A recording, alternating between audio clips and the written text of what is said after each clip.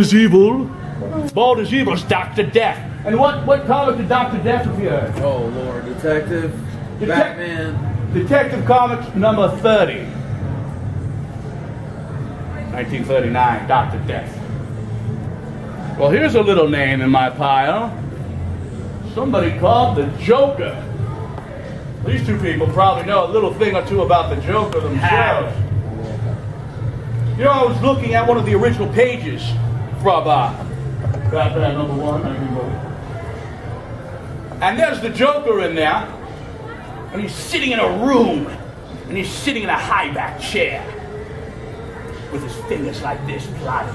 The imagery was so, how do I put it? So lasting.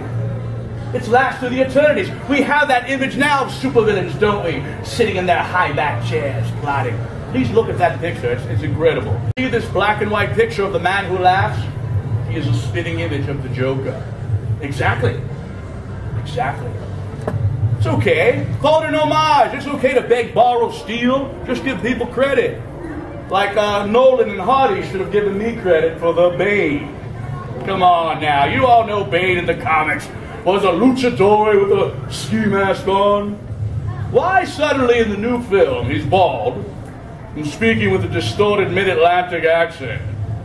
Did I mention the glove in one hand? I'm just saying. Hashtag. He helped push all those comics. Because who was Captain America fighting?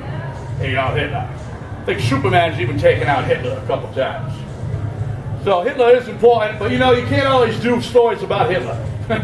So they have the Red Skull appearing in Captain America number 1. I think he was played excellently by Mr. Hugo Weaving. In Hydra, yeah. She was very good. I felt like he was doing a Schwarzenegger impression the whole film, but I liked it. Yeah.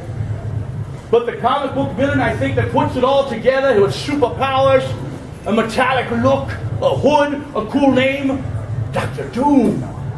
Doom is the ultimate supervillain, isn't he? And I have to be honest with you, I was never even a huge fan of him, and I still recognize that.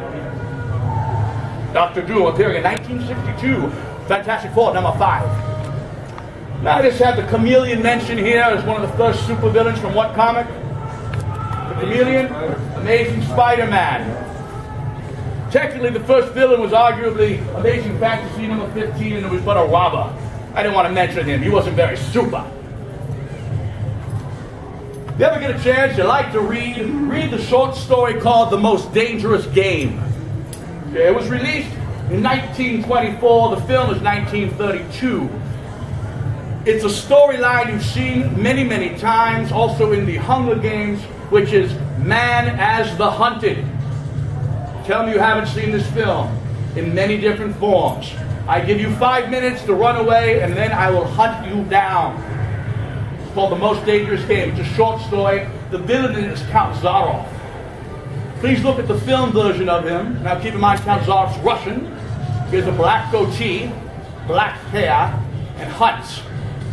It is suspected that, yes, he is the impetus for the character Kraven the Hunter. Nothing's original. Don't be shy to beg, borrow, steal. Why do I like Ming so much? He has the long, wispy beard and mustache of Fu Manchu and the shaved dome. Good duds, too, man. I like the way he dresses, you know? It's hard finding supervillain clothing.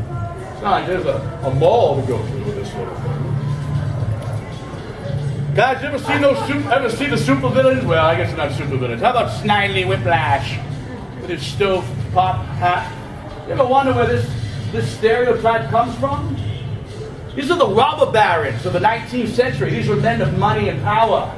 They're the ones kicking you out of your house because you didn't pay the rent. I don't care if you have 8 kids. I don't care if it's the Depression.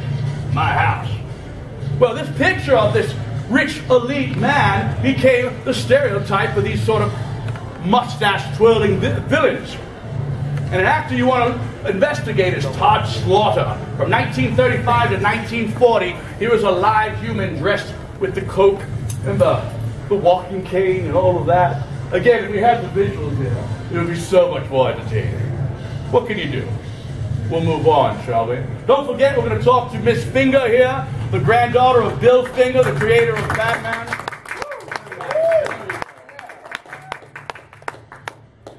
I just have a few more. We're on. Woo! break it up a little. So there was a serial in 1938 called The Fighting Dolls. It starred a villain called the Lightning. It's about yay tall, all clad in black. Black shiny helmet, black cape.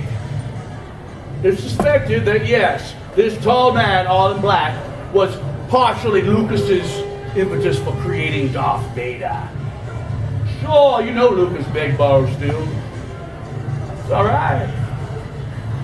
I like to give credit where credit's due, though, you know? I'm gonna skip these guys. The last villain I want to talk about is Dr. No.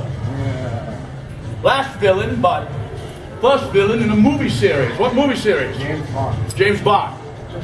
So, again, we have the Asian-esque villain in the vein of Fu Manchu and Ming the Merciless. He's got a groovy underwater hideout. He's wearing a Nehru jacket. Yeah, you see a lot of your villains wearing these Indian high-collared shirts, Nehru jackets. Yeah, so not too far off from Maguire there. Huh? But what's important about Dr. No besides his metal hands? Cat. Oh, his cat. Does he have a cat too? I think Blofeld has a cat. Blofeld has a cat. I, of course, have a dog.